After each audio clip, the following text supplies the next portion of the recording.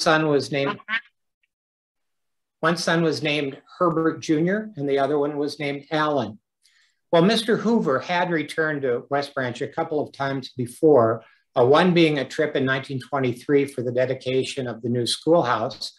But this trip was going to be very special because now he was the Republican nominee for the highest elected position in the United States, the presidency. Well, for Herbert Hoover and Lou Henry Hoover, the old hometowns were West Branch and Waterloo, respectively. Herbert Clark Hoover had been born in the Cedar County village of West Branch on a warm August 10th, 1874. And he was the son of Jesse and Huldah Minthorn Hoover, and their modest two-room cottage house was on the south edge of West Branch. Jesse was a blacksmith, strong in body, fun-loving in spirit with a chuckling laugh, and also just beginning to deal in selling reapers and threshers to the farm population. His wife and Herbert Hoover's mother was Huldah, a housewife and former teacher described by some as an attractive, with dark brown hair and serious gray eyes, efficient and seriously pious woman with a good mind who claimed the Quaker Church as her strength. Some mentioned her dark brown hair and serious gray eyes. A sadness entered the Hoover household when both Jesse and Huldah died within a few years of each other, and their three children, Theodore, who is often called Tad, Herbert, and Mary, who was usually called May, were orphaned. Not yet a teenager, Herbert Hoover later left West Branch and was sent to live with relatives in Oregon. Now, Lou Henry Hoover, the daughter of Charles and Florence Weed Henry, had left Herbert City in Waterloo in Blackhawk County as just a young lady of 11 years. And during those early years, she was remembered as a carefree youngster who loved being outdoors and riding horses. Her father, Charles, a businessman and bookkeeper cashier for the First National Bank in Waterloo, had chosen to take his family to California in hopes of greater opportunities. Her mother, Florence, was a homemaker. Mrs. Hoover was eager to see Iowa friends on this trip and relatives and to see the changes that had taken place in Waterloo. During their 3 and about half days in Iowa in 1928, the Hoovers were in West Branch. They journeyed to a short stop in Iowa City. They stayed in Cedar Rapids at Brucemore, and then Lou Henry Hoover and the two sons went up to Waterloo for a day.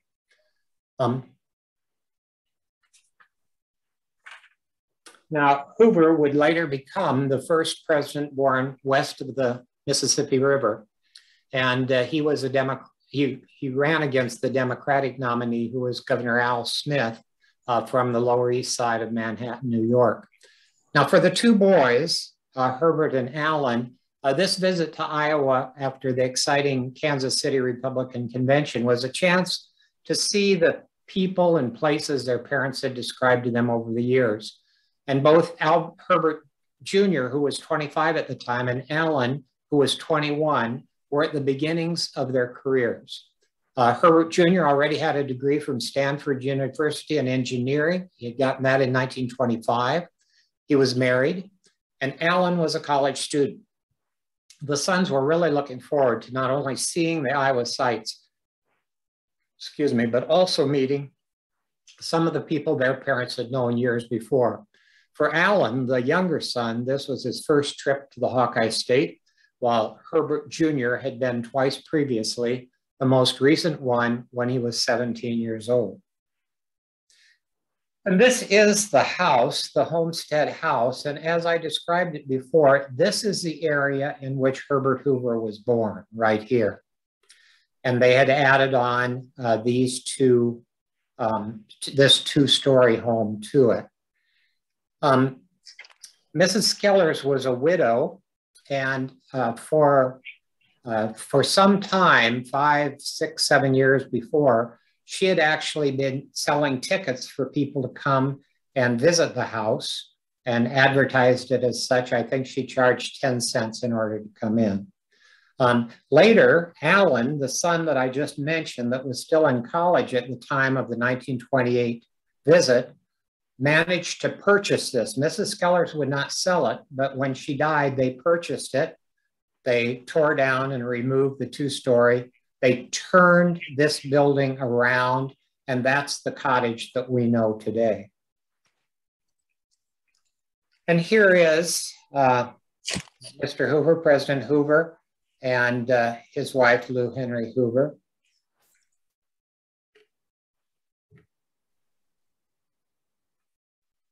And here is the family I mentioned. This is, on the left is Herbert Jr., and this is Herbert Hoover and his wife, Lou, and this is Alan.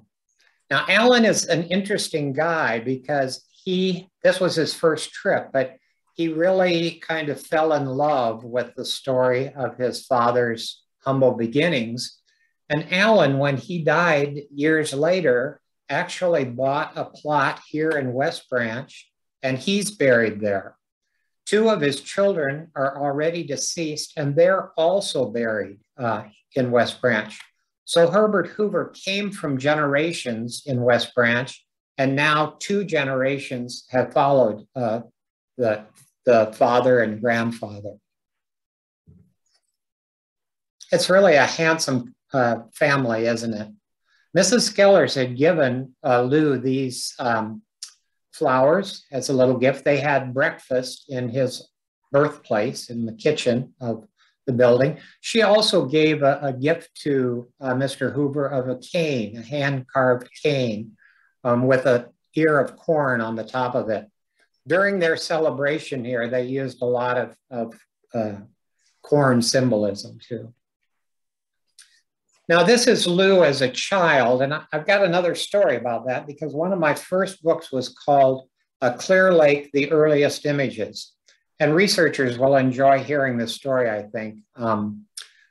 I was writing about Clear Lake in the 1870s and 1880s. And as Elaine said, I have a large stereograph collection, and a lot of the stereographs were taken during those decades in Clear Lake. It was kind of a vacation spot, and people wanted to take home the double photoed image and put them in a stereoscope, and then the two images emerge, and it creates a three-dimensional, kind of like the Viewmasters of my generation. Well, I had the book pretty well put together, but I was just lacking one thing. And that one thing I was lacking was a lot of people came in from other towns in the area and they camped. And I wanted somewhere to find something that told me about what camping was like at Clear Lake in 1875. Well, I knew my chances were probably limited, but I did talk around a little bit. And I found out that a man had contacted the Clear Lake Public Library, and he said he had kind of a diary or an article or something dealing with somebody that had camped at Clear Lake during that time. And I was really excited because I was eager to see it.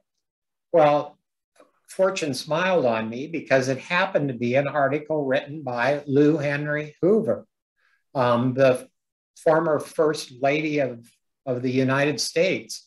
So I could include that in my research, and I was really happy to have it. And before Grant did the final painting, The Birthplace of Herbert Hoover, he did this sketch. And he, you can see it looks very similar, doesn't it? The biggest change is that he has put an insert right down here. And that insert shows the cottage as it was when the Hoovers owned it. You can see there are some differences. And with the original painting, there was a story that Mr. Hoover was shown the painting, the finished painting on masonite board. And there were some businessmen in Des Moines that thought maybe they would purchase it for him from Grant Wood. But Grant kind of suspected that Herbert Hoover might not like this. And sure enough, when they presented it to Mr. Hoover, he said no. He said, Well, the finalized painting didn't include this, but he said to the people, that wasn't the place I was born. That doesn't look anything like it, and I don't want people thinking that it did. Now, part of that was a political reasoning, I think, because Mr. Hoover learned early on that the idea in Americans' minds that a person could come from such humble beginnings and be elected the president of the United States was an image that he wanted to preserve. He wanted people to think, and this looks too nice. I mean, it looks like it's a nice house in a nice neighborhood with nice lawns, and he just wasn't interested in that. So it came up for sale, and it was bought by Gardner Cowles of Des Moines. He was a publisher of Look magazine, and he sold it years later to Ralph Blum of Beverly Hills. And then later on, it was purchased by a couple in New York. And they left it to one of their sons who put it eventually on loan to the Metropolitan Museum of Art. But evidently it came on sale in 1982 and did come back to the Midwest, which I'm really happy for. Now this one, the brown wrapping preliminary drawing or sketch, in 1947, this was inherited by Nan Wood Graham. And in 1947, she offered to sell this wrapping paper depiction to an Iowa City friend, and he was a former publisher of the Iowa City Press Citizen. His name was Ed Green. And Nan said to Ed, don't take it unless you want it. Well, he did take it. And now, upon Ed's death, it was bequeathed to the University of Iowa Art Building, which will be the new Stanley Museum of Art in Iowa City. And its value, of course, is probably 6 figures or so, if not more. This preliminary sketch was done on charcoal, chalk, and pencil, and it was given to the university in 1985. He had owned it since he had purchased it from Nan Wood Graham in 1947. Now, the university does have other works by Grant Wood, Plaid Sweater, some of you know that one, and a couple of his European paintings, along with most of his lithographs.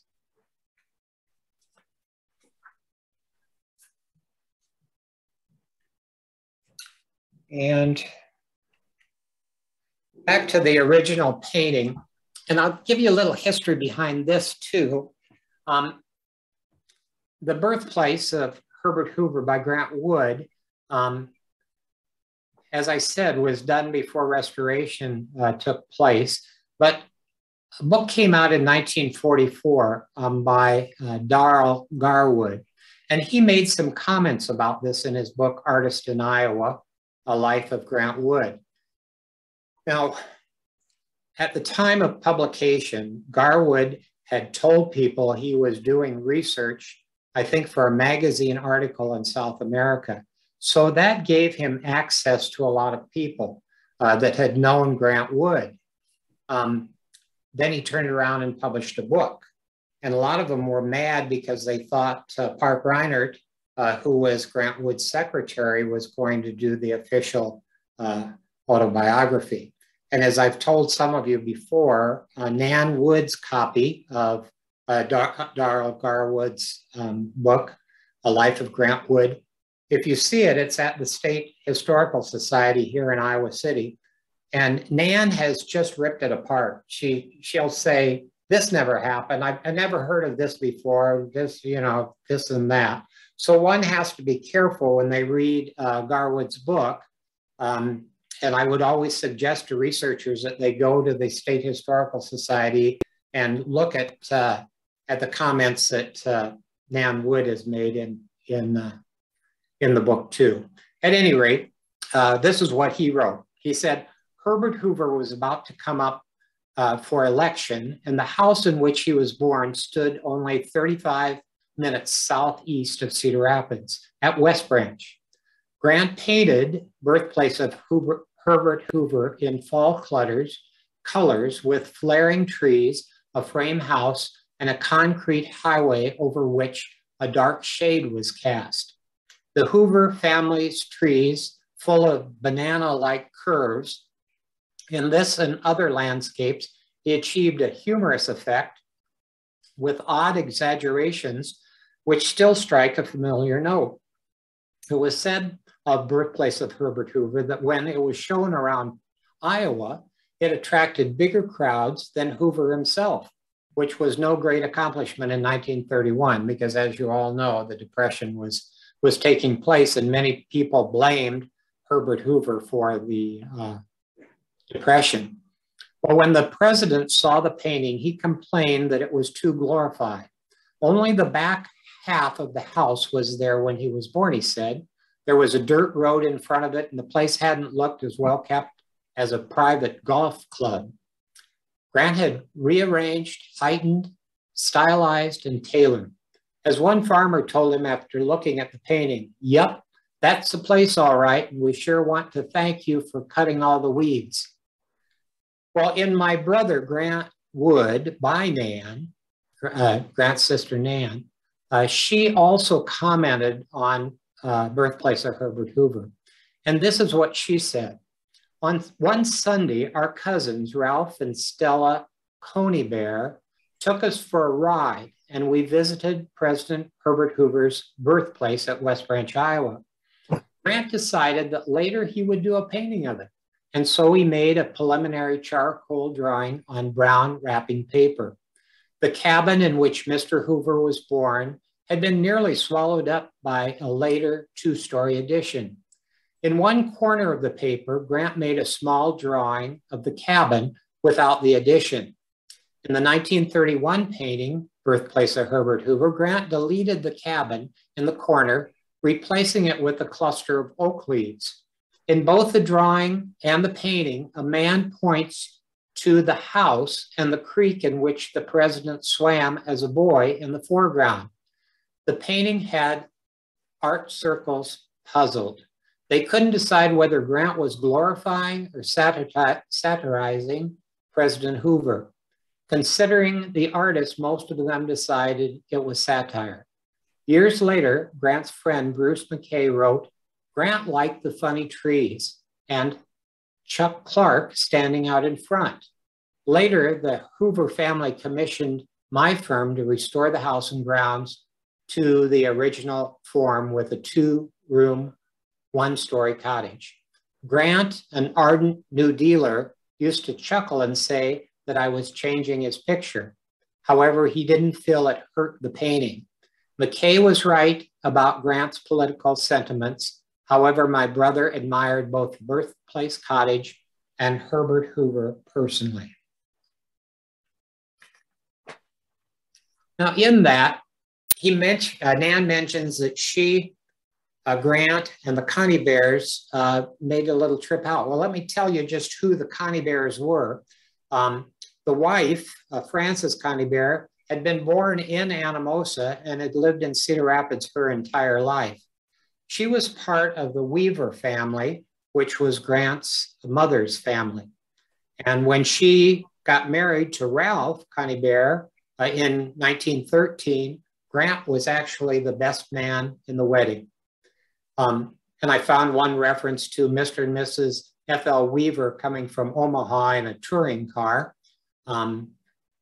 Now, also another area that needs to be well researched is the Weaver family, because the family that came in from Omaha, the brother of Hattie Wood, was a very prosperous lawyer in Omaha, and yet Hattie and her family were destitute several times. So that whole Weaver connection would be interesting. And Hattie also had a sister living in Cedar Rapids at that time, as well as her mother and father when she moved to the city after being widowed. Now, the man right here, his name, the model's name, actually was Charles Clark. We know that. And Charles Clark lived on Beaver Avenue Southeast in Iowa City, or I'm sorry, in Cedar Rapids. And once it's said that one time when he was a good friend, and in fact, I found another newspaper that said it's at Grant Wood, J. Sigmund, Fred Safety, Mr. and Mrs. Charles Clark, and Mr. and Mrs. Van Detchen Schaefer were guests at the new Saturday Luncheon Club at Iowa City Saturday through the courtesy of Professor John T. Frederick. So they were all friends. They all ran together. One time, in fact, Grant had, I found that it had been recorded that Charles Clark, this man, was trying to sell a house in Cedar Rapids, or to rent a house, I guess. And Grant heard about that, and he decided that he would recommend using an advertising slogan that was with a goldfish in every room. And so Clark, this man, got enough 10-cent store goldfish to justify the advertisement, and it rented the house. So a weird idea came about in this way. Nan had a goldfish that would eat from her hand, and Grant spent a great deal of time watching it. So that when the problem of renting a house came up, he put the two things together. Now here's a little detail. And you know, I mentioned, well, here you can see the birthplace of Herbert Hoover. And I mentioned the fire hydrant, which I think this is what this is, in 1931. And then this. And at first I thought that might be like a traffic marker, but actually this is a stone and it's still there. It's still in West Branch. And it was given by, I think, the Daughters of the American Revolution or some such group in honor of that being the site of the birthplace of Herbert Hoover. Once someone said to ask Grant too about the painting and saying it didn't look like the birthplace itself. And Grant replied, and I thought this was a good statement. Grant replied, if you wanted to duplicate a thing, you took a camera. But his object was to create a design to heighten effects and to present an idealized version. And the painting was also taken to the Chicago World's Fair in 1933 and was later sold in 1948. And here's another, this nicely shows, and I think this is one of the red birds that I mentioned that you can kind of see sitting there. But this shows, I think, the strokes along the stream that were taken by Grant in the painting. Oh, and I should mention too, since we're talking about Grant Wood and Herbert Hoover, when the Hoovers left the Midwest after that visit in 1928, the last thing they did before leaving Cedar Rapids was to visit the veterans' window, the stained glass window. They wanted to see that before they left town. I also came across an interesting Dear Abby letter that was written by a man who had recently visited Herbert Hoover's birthplace. And this was years later, but he said there was a moon on the outhouse. And Abby then wrote back that the moon was for the ladies and the star on an outhouse was for the gentlemen. Now, I don't know whether that's true or not, but I found it to be of interest. And this is the cottage the way it looks today for those of you who are out of state or haven't had a chance to visit. I mentioned that Jesse, the father, was a blacksmith, and they've recreated over here a blacksmith shop, but it actually faced out on Downey Street that ran by. So it would have been facing the same way as a cottage. And they've done archaeological diggings there to confirm that. Today, of course, we kind of promote Mr. Hoover as the great humanitarian because he was responsible for providing food to starving people in Europe after World War I. They don't talk a lot about his presidency, although many good things were done, but because of the Depression, he's not remembered in that way. He really had the idea that any American could pull themselves up by their own bootstraps, as he had done, and coming from a small town and a small cottage.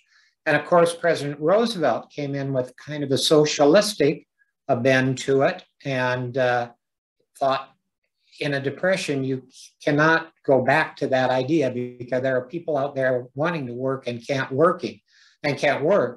So he, of course, created Social Security and a lot of other programs, including the one that Grant Wood worked on at Iowa State in the murals at Iowa State. It was said that when Hoover was not reelected and he rode in the limousine with Mr. Roosevelt to the inauguration, they never spoke because their philosophies were so different.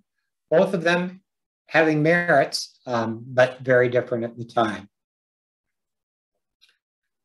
Now, in 1928, so 3 years before Grant Wood did his painting, a man named Alan Philbrook came to West Branch with some of the family members, and they wanted a picture, and they wanted it to go to our state government, which is where it is. It's in Des Moines right now, Mr. Philbrook's painting.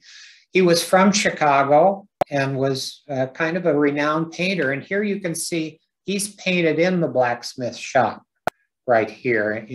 Now this, of course, he was looking at the same thing Grant Wood was looking at, but they told him how it should look, and that's what he created.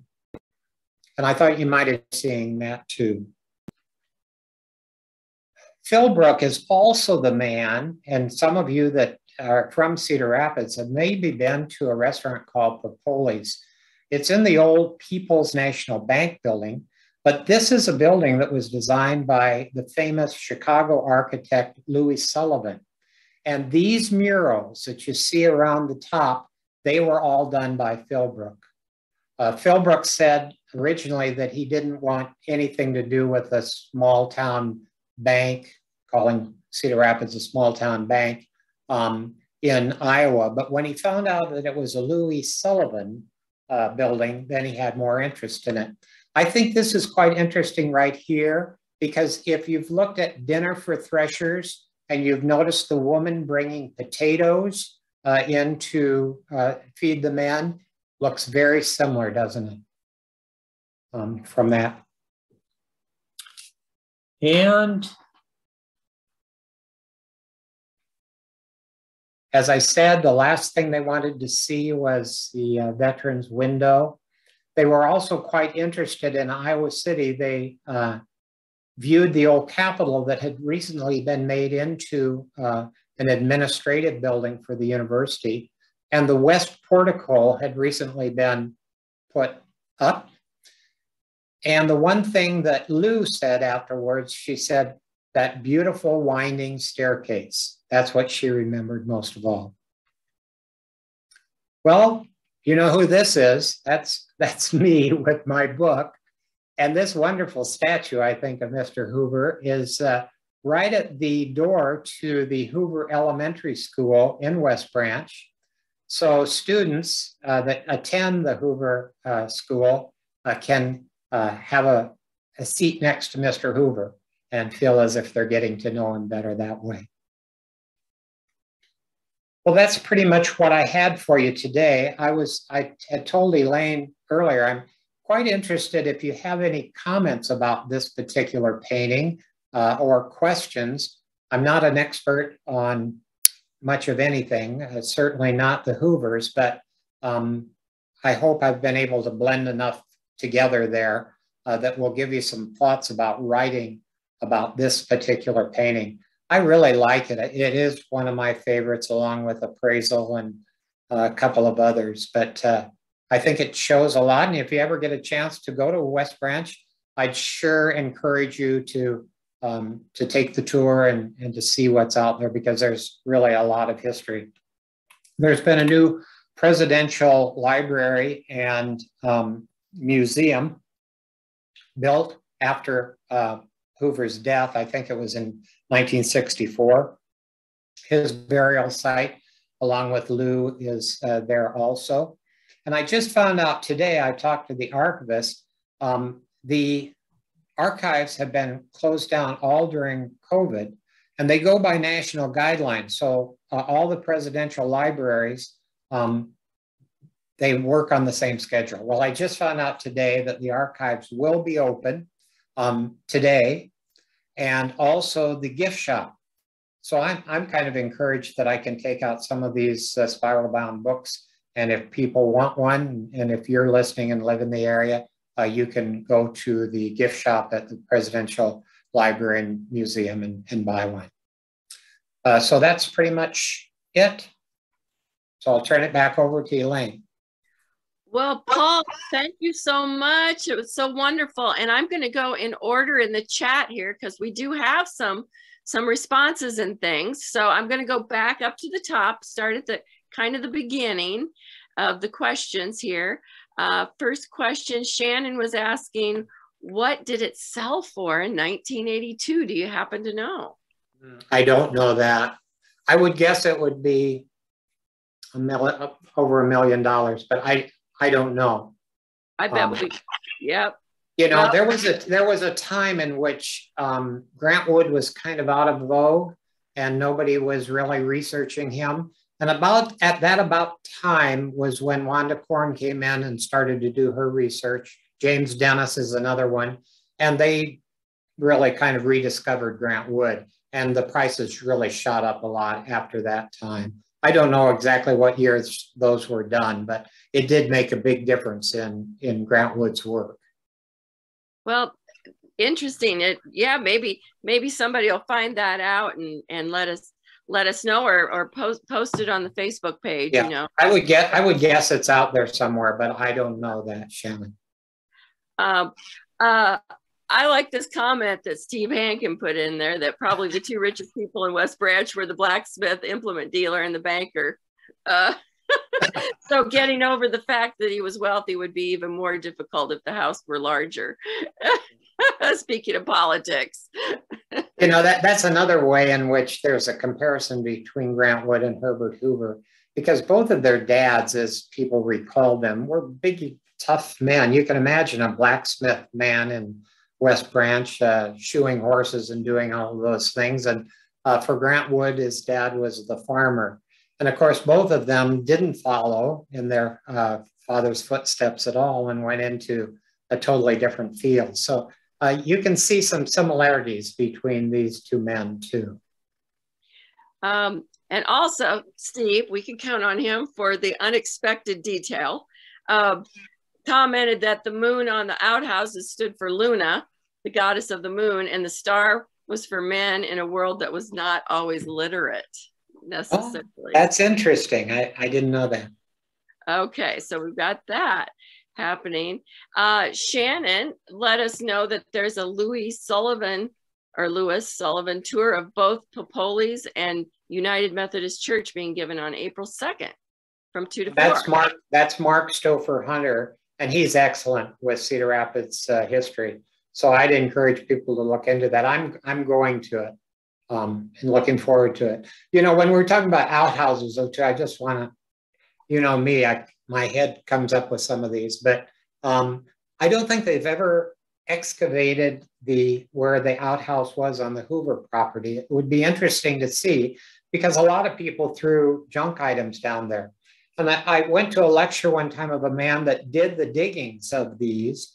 And what I found of greatest interest was he often comes up with false teeth in the bottom of the outhouses and down.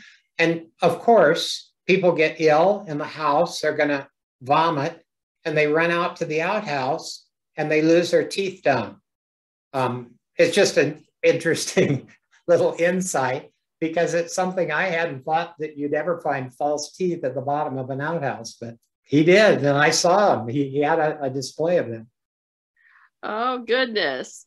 Well, okay, so things are happening in the chat. Paul, do you have any thoughts about this from Carla? Paul, do you have any thoughts about the skeleton tree in the lower right?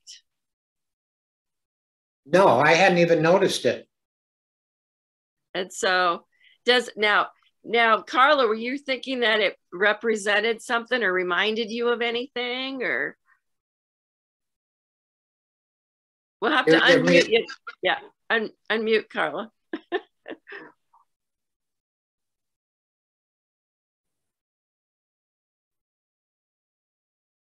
Whoops, we can't hear you, Carla. You'll have to start all over. We can't hear you. I don't know, maybe your volume needs to go up.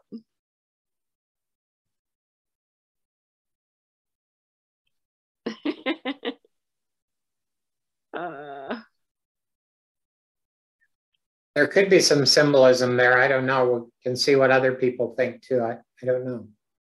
Okay. Well, let's see. And somebody was, Barb E was saying that the Herbert Hoover Museum is really awesome and the archivist is very knowledgeable, which I'm sure you experienced, Paul. Yeah, his name is Matt Schaefer. And I saw Matt today at an event, and he said he was planning on retiring later this fall. He'll be 65, and that'll be a loss because he's very knowledgeable on Herbert Hoover. Oh, wow. And Shannon did put up the link in the chat for the tour of the Good. Lewis Thank Sullivan you. building. Thank you, Shannon.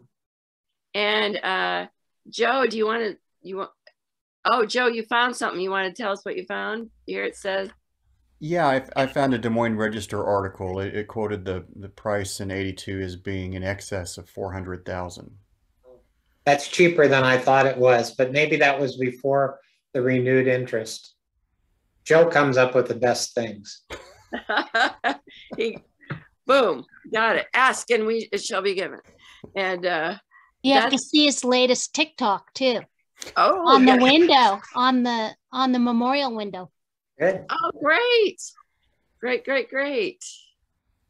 Paul, I have a question. Yes. You mentioned the Coney Bears. So, and I had put in the chat something about that I'm in touch with several of Grant's cousins on the Weaver side. So I was looking through my messages back, 8 years ago or so. And one of them said that they were second cousin to a Jean Boyd, whose mother was Jean Coney Bear. I wonder if that's the children of that, of Stella. What was it that you said in that you mentioned? I don't have it right here, Debbie, but my notes are on the floor now. Oh, that's okay. But what was significant about the Coney Bear family? I can't remember what you said. Well, they were cousins, right? And that was through Hattie's sister, right? Who was living in Cedar Rapids at that time. But my question has always been, and I've been by the Weaver house. It's there, not far from near Co, where Grant lived with Hattie for a while. My question has always been, there appeared to be money on the Weaver side of the family, and yet we find Hattie and her children without money for most of the time. And I just have always wondered what that was all about and why the Weavers, brothers and sisters couldn't have helped out Hattie a little bit, or nephews, nieces. And no one's ever given me an answer on that. Could be about the Quakers. Could be. Sometimes Quakers are like Jewish folks. They might help you once, but if you're not making it, that's it. They're not going to help you anymore. And it could be the family dynamics that went on between the siblings. I'm not sure. And then didn't the grandpa die? The one that both the grandpa and the grandma died. Yeah. Yeah. Well, Steve, you'll have to do a study for us on the spending habits of the different religions and sub-denominations. I can do that. I don't understand what that meant, Steve. Could you explain that? As I understand it, and I, you know, being from Iowa, it's not that well known or around here. But my understanding is that Jewish folks sometimes they'll help each other out, and if it doesn't work out, it's sort of like hard to get help the second time. They distance themselves from failure, and that's what Quakers do the same. They distance themselves from failure. You don't find people that are financially failures as Quakers. They're just not there. They don't tend to be that way, and that's the way I understand. That's interesting. Now, I may be completely wrong, but that's my understanding. Yeah. So we're kind of tending into some generalizations with that. So I think that's probably yes. I'm going to try to distance our forum from generalizing too much. Thank you. I would say that. Yeah, because my family is dotted with Quakers, and I will tell you, I have personal stories of Quaker relatives opening lots of doors for lots of people different times. Now, I mean, to your point, there might be cultures within specific families or strains of places, you know, that may have some certain attitudes. But in any event, yes, the wild wacky. They didn't approve of the marriage. I thought that was the crux of it. It seems kind of rudimentary, but they didn't approve of her marrying him, is my understanding. That could be what do you think, Paul? Well, I'm not sure how they felt about it. I'm not sure how the Wood family felt about it. And they both had some strong feelings, but I'm not sure. Shannon's maybe read something that I haven't read. Well, getting back to I happen to have the book, Wanda Corn's book here, and it was written in 1983. So you're right, it's right around that same time that developed the interest in Grant Wood. When did you say the painting was sold? 82, I think. 82, so yeah. They should have waited a year to sell it. Oh man, timing's everything, I would suppose. Sure is. So well, there are so many elements in that in the painting, Paul, and I mean, just going down the rabbit hole with, I too kind of noticed that the depiction of the trees was a little different from some, you know, from the general impression that you get from his trees. Sometimes there's a little diversity in that element. I just found that just superficially interesting, because some folks have been talking about what the trees kind of look like to them. So I can't remember now in the chat who commented about some of the trees on the upper left even looking like they had kind of the Gothic arch to them. Is that you, Carla? No. Okay. Yeah. I liked the chickens and the oak leaves based on his childhood.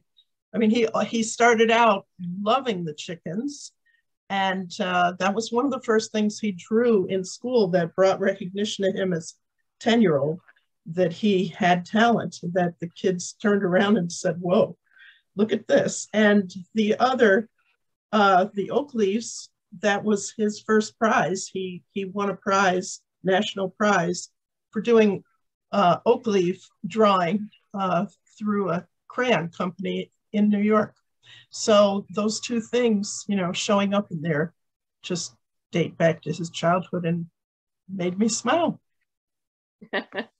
So what I'm seeing comment in the yeah, absolutely, Barbara.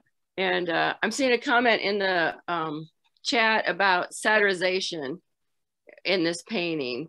You know, do you have any more thoughts about what might be being satirized in the painting? It's possibly a satire on the fact that Hoover was presenting himself as being from very humble beginnings, and Grant was trying to show that things didn't look like that anymore.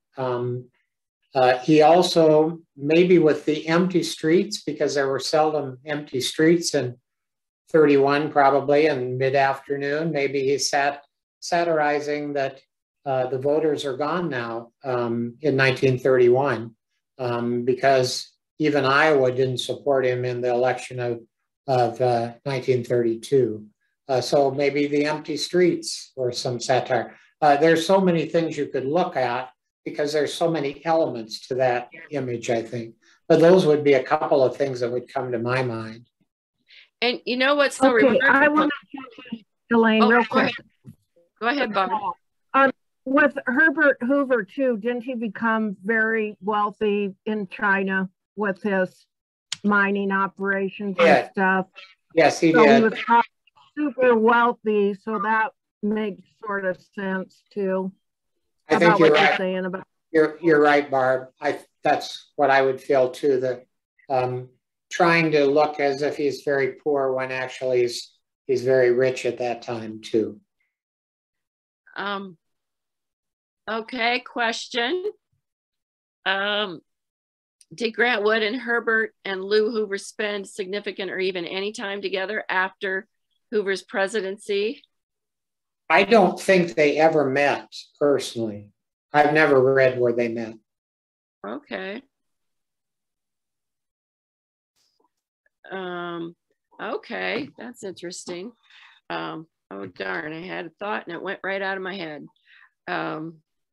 Oh yeah, it was about all these things being relative. We look at that house right now and it may seem fairly modest, you know, in the scheme of things. But back then could have been considered a symbol of wealth or a different social class. Certainly a middle class family would have lived in that house, or it would appear as if they would live in that house in 1931. Well, and I don't know about you, Paul, but I heard lots of stories growing up of people who had money, but it was really in poor taste to flaunt it, and you could define what flaunting is in different ways, you know, depending on where you were and what was involved. But there was a lot of sensitivity to that, which I think is what is maybe a fair bit different now in terms of just our general receptivity to, you know, what we see in public or what people display in public. I always found that an interesting dynamic and really is, I think, important to that era, that notion of modesty, that notion of humility. I don't know if anybody else has any thoughts about that.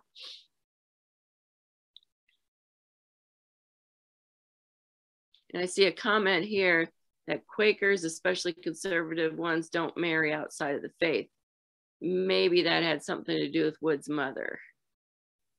Elaine, I have Nan's book in front of me and just kind of wanted to, I know it's off topic with the Herbert Hoover house, but about the marriage. So if you don't mind me reading it. Okay, so after the minister pronounced Merville and Hattie man and wife, father fainted. His brothers tossed cold water on him and off they went to the Wood farm for a big reception and banquet in his honor. Not their honor, but his. Other sleighs filled with guests followed, but the bride and her family were not invited. When I asked Mother about this story, she admitted that it was true, but she said she never meant to tell her children. How would you feel if you were the bride and were not invited to the wedding reception, she asked. Hurt as she was, she dearly loved Merville and tried to understand his family's actions. Father's two brothers and sister did not want him to marry. They planned that all the Wood children should stay on the farm, work hard, acquire more land, pool their money, and eventually become extremely rich. None of Father's siblings ever married, and his marriage was a great disappointment to them. Grandpa Wood had died in 1884, and now the 30-year-old Merville was abandoning them. This left Uncle Clarence, who was 29, Aunt Sally, who was 21, and Uncle Eugene, 15. So anyway, I think, you know, I don't know about the Weaver side, but in her book, she really mentions about it was the Woods that were disappointed in the marriage. Oh, I think I had it reversed because I actually just pulled up the book, Nan's book too, to figure out where I had read that. And it said Grandpa, and Grandpa and Grandma Weaver actually gave them their land, meaning Marville and Hattie, gave them their land and an elegant parlor set, a set of furniture for the wedding gift. So they seemed to be happy about it. Yeah, so they gave them their land, their home, and then it was the Weavers who helped them relocate to Cedar Rapids, I think. So I got that reversed maybe. Okay. Another couple stories that you might enjoy since we have a little time. And those of you that know me know I love these little stories about Iowa history. But Hoover ran against Al Smith, who was a Catholic. And at that time, 1928 in America, being a Catholic pretty much eliminated you from a lot of people's minds in terms of an election. But quite ironically, Herbert Hoover and Lou Hoover had been married by a Catholic priest. And that was never really talked about. They were living in California, and the nearest Protestant pastor was miles away at that time. And Lou had been teaching in a public school that had a fire. So the students were being taught in a parochial school that was in the same area. And they really liked the priest who was in charge of this mission school. So they asked him to marry them. It wasn't a Catholic wedding. It was just a pronouncement of vows. And so although it was never promoted or never talked about much, they were married by a Catholic priest. The other story is, and these were all when I did research on 1928, but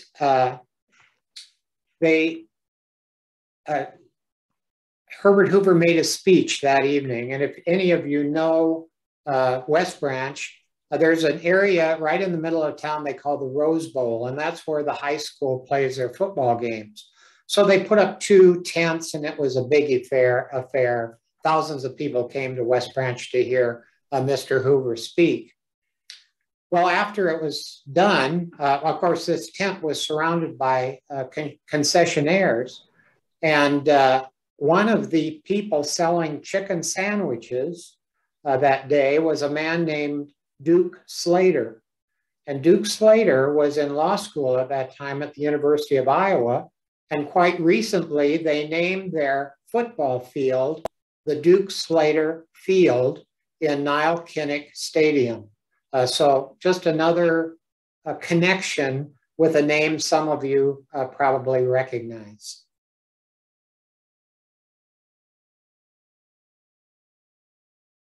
interesting. Well, welcome, Dorothy. That time difference is getting us now, isn't it? Yeah. Well, glad to see you. Oh, goodness.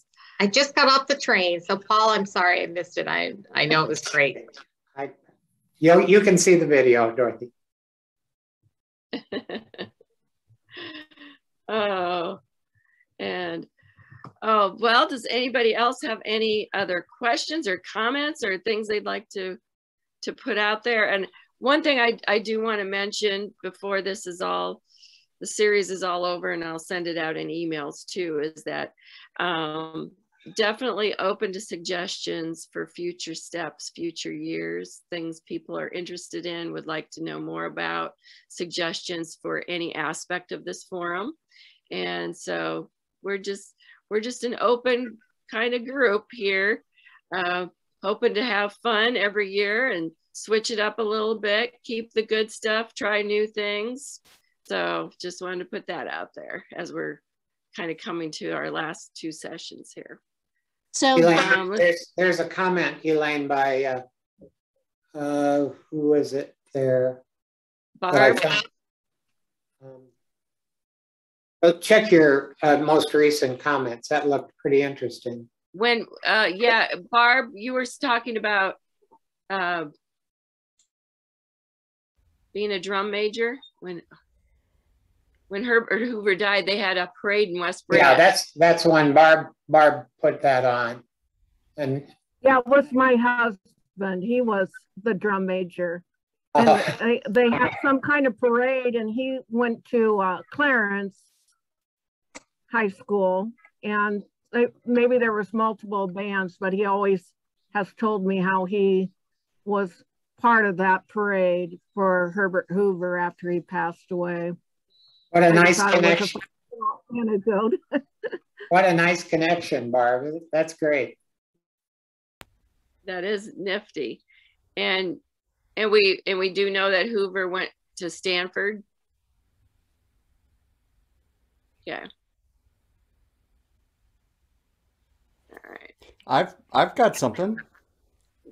Joe, bring it on. Yeah, I think we should collectively thank Barb Feller, because last week she mentioned, like, yeah, I remember there was a film of Nan. I couldn't put my finger on it, but I'm going to look into it. And so I work with the folks at the current folks at the History Center. So I reached out, and they said, what? That sounds great. So they got to digging, and Tara Templeman, the curator, found it. And it has indeed been digitized, and it's on DVD. And it had a really strange disclaimer on the front. It said it was produced by the Iowa Arts Council, and any use of it whatsoever needs to get clearance in whatever way and whatever. And so they reached out to the Iowa Arts Council, and I guess people change, come and go. It's easy to forget what all their holdings are or whatever. So they kind of had to gather their ducks in a row and look into it. And then they got back to the History Center this morning and said, yes, you have our permission. Please feel free, release it in whatever way you guys see fit. So they're figuring out if it's going to be just release it straight as it is, or they asked me. I did their last documentary, and they wanted to know, Joe, after you see it, should you kind of get interviews with historians and curators and kind of get more context into it, maybe something on the front and back end or whatever. So we don't know yet, but we're looking into it. I'm going to watch it for the first time tomorrow. But this whole thing kind of got rediscovered thanks to Barb. So thank you, Barb. Oh, thank you for following. Bravo. This is so exciting. Bravo. Yeah. You know what format it is, or how long it is, or anything about when it was made, or anything like that? It was made in the 70s, and it was of Nan Wood Graham being interviewed at 5 Turner Alley. She was in 5 Turner Alley, and I hardly remember. It was in very, very poor shape when I saw it. It was originally, 30 millimeter film? Is that what was the original? I think it was 16, but yeah, I don't remember the number. Yeah, but anyway, it was in very poor shape, and we weren't sure if we'd be able to repair it or restore it. And I was working. I started working at 5 Turner Alley around this time that I found this, or just, it was just before I started working there or something. I had a connection with it, and I was sort of disappointed because we didn't really get to see very much of what the studio looked like at the time. We're just seeing Nan. But I'm very, very excited because the History Center kind of fell apart around this time, and I lost track of what happened with that film. I did get in touch with the person I'd given it to, and his wife. He was the librarian at Coe College, and I knew that he knew about film restoration, and his wife worked, I don't know if she still does, at the history archives in Iowa City. So between the two of them, they didn't remember what happened to it, but Joe went right in and took over, and I'm so very pleased. I hope we'll be able to share it. Way to go, Joe. But you know, That's this is what's so great about all of us talking together, I think, because all of these ideas are mixed together by those of us that really appreciate Grant Wood. And I think it's just wonderful. And all of your comments, I think, are wonderful to see. It's very exciting. And a reminder to everyone, if you're not already, you can be a member of the History Center for a year. I think, what is it, Paul, like $10? I'm a member, but I'm a member of a group of those, and I'm not sure, Joe.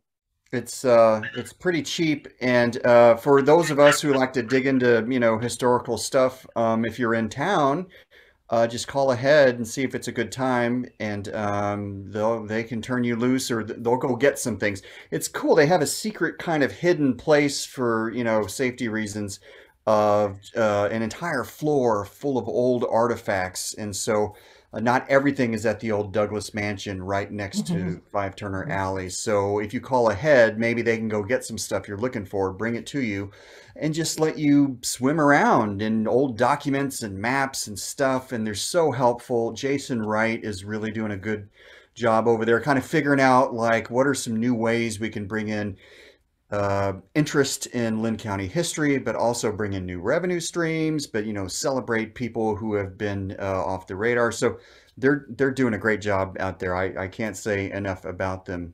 I have something else to share if there's time. But of course, Joe. So this is kind of crazy. I've already shared this with some of you guys. I'm going to share my screen. In writing about Grant Wood over the years, you know, I get emails from some people, some folks in this group, and it's always a great surprise to hear from somebody who's interested in what you've had published. And there's a fellow in town, a retired banker, who I did a big story on the Palmer method, that the Palmer company, and they taught much of America how to write cursive. And there's a very particular script and look, and Austin Palmer and his wife Sadie lived in Cedar Rapids and had this huge company. So it was a fun story to write about. Grant Wood did a series of charcoal drawings for this company. Deb has a connection to one of them, and I'm in the process of kind of looking through all those old notes to do a TikTok video on it. So anyway, this guy had reached out to me and he said, "Oh, retired banker here. By the way, you know, I kind of looked at a lot of stuff as it gets thrown away and decide whether it should be kept or not." And he came across Grant Wood's bank card with his legal signature on it that could be used in legal matters or whatever. And it's spit and image stock Palmer method handwriting. So it's that's the signature you see on all the lithographs. Palmer to the T, because it's on his bank card. So, you know, that's kind of a neat element. And so I guess he came across something else I did recently. So he reached out again the other day and he said, "Hey, Joe, by the way, let me share something with you because I forgot about it. And then I just remembered." He said before the flood in 2008, he was rifling around in some of that bank stuff. And he came across some drawings that look like they're done by Grant Wood of the bank that he worked for, and maybe some other banks. Paul mentioned one of them could have been this Sullivan Design Bank, but he said something told him I should take a picture of these in case anything ever happens. So he did. Then the flood happened and destroyed them. But then just recently he's like, "Oh yeah, I have those pictures. Let me reach out to Joe and see if he wants to dig in and do anything with them." So I'm going to share my screen with you guys now. And here are the shots. If you look really closely, you may recognize some if you do some history digging in the old city directories. Some of these were used in the ads in the city directories. Some of them you can see, this one is signed, it says Grant Wood. Another one has a bit of a different Grant Wood type of signature at the bottom. But so here is just a little treasure trove of stuff that maybe hasn't been seen in a while. And so I'm excited to dig in. And if any of you are interested or think you may have some leads, reach out and let's do this thing together. There's a company in town called True Art that as the technology was developing to get better quality pictures in newspapers, photo engravings is how they do it, which is why prior to 1930, you really rarely saw good quality photographs because it takes a long time to make the engravings. So you'd see crude ones, little sketches of faces and stuff, but not a lot of photographs. And I was talking to Paul about this. I think this is a big part of Grant Wood's story. American Gothic, when it went huge and crazy, this technology had just came out. And newspapers were looking for ways to show off. Newspapers were very competitive. It wasn't, rare for a town to have 2 or 3 papers trying to one-up each other. So if a paper invested in this technology and they could run great photos all of a sudden in the 30s, they would. And so the AP Wire service and other services, they would say, here's a bunch of stuff for this weekend, Art Institute of Chicago stuff, this in Florida, this in Texas. And so these editors started running a lot of photos, and I think that's one of the ways, obviously Life magazine and, being on display in various places, but I think that's one of the ways that kind of got into the zeitgeist across the country. But True Art in Cedar Rapids is one of these companies that did a lot of these engravings. And so you'll see that at the bottom of some of these, it's, if you look really closely, it says True Art. They have a couple different marks that they used. So there's some digging into about True Art, that company. What was its role? Did it hire Grant Wood, or did the bank hire Grant Wood? So there's a lot to dig into there, and I'm really curious about it, but I knew I just had to share that with you guys. I knew you guys would think that was pretty cool too. Thank you so much, Joe. That's feels like the tip of a nifty iceberg right there. And we do have somebody who would love for you to share your link to your latest TikTok. Oh, okay, sure. We could actually put that on the program for next Monday, if you'd like to share it. Okay. That sure. Might be nice to put it on the program. Would be okay to do that, and then share it then. Okay, that sounds like a winner. I have one little story, very personal, that I have to add to this conversation, and then I'll let you go. I met my husband because of Palmer method of handwriting. Oh, really? When I was in 8th grade, well, when I was in 7th grade, I moved to a school in New York, in Utica, New York, and they did Palmer method of handwriting, but I had never done Palmer method of handwriting. So I was forced to stay after school. I got an F on my report card. It was horrible in handwriting. And so I was forced to stay after school and then be with this one young man who, also he had been there the whole time, but his writing was terrible and still is. And it's not my husband, but his mother and my husband's mother were best friends. My husband was living in New York City. This guy was living in Utica, and he eventually, we became great friends. We dated each other in 8th grade. He invited me to his bar mitzvah, and I met my husband originally at his bar mitzvah. And it was because the two of us had to sit next to each other after school and practice Palmer method of writing. So I was pretty thrilled to find out Palmer was in Cedar Rapids when I moved here. And we're going to see this friend for the first time in a couple of years this weekend. So it's kind of cool. Kind of cool. That is so charming. I mean, it really is, Barbara. We have rivulets. We do, we do. And this is a wonderful forum. Things just keep going and going somewhere. Yeah. Well, boy, we've kept everybody after 8 o'clock. I should probably let everybody go. And please expect an email this week in preparation of our details and things. And you may also get one from Meredith at the library as well, which is what they do, and they haven't missed one yet. So appreciate that. And we do want your links, Joe, definitely. Thank you. Yes. And we'll watch it and link it next week for sure. And those of you who have something that you would like to contribute next week, please email me and let me know. if you don't get me emailed, the sky's not going to fall. We'll try to figure out to get you on the program. We don't have to be real,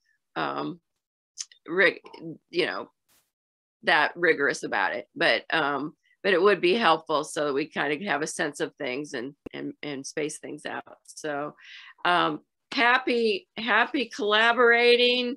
You know, who knows what's going on between these weeks that we meet. We find out bits and pieces when we're back together, and it's so fun.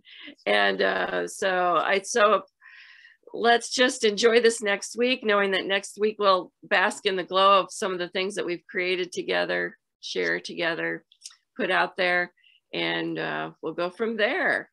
Thank you so much, everybody.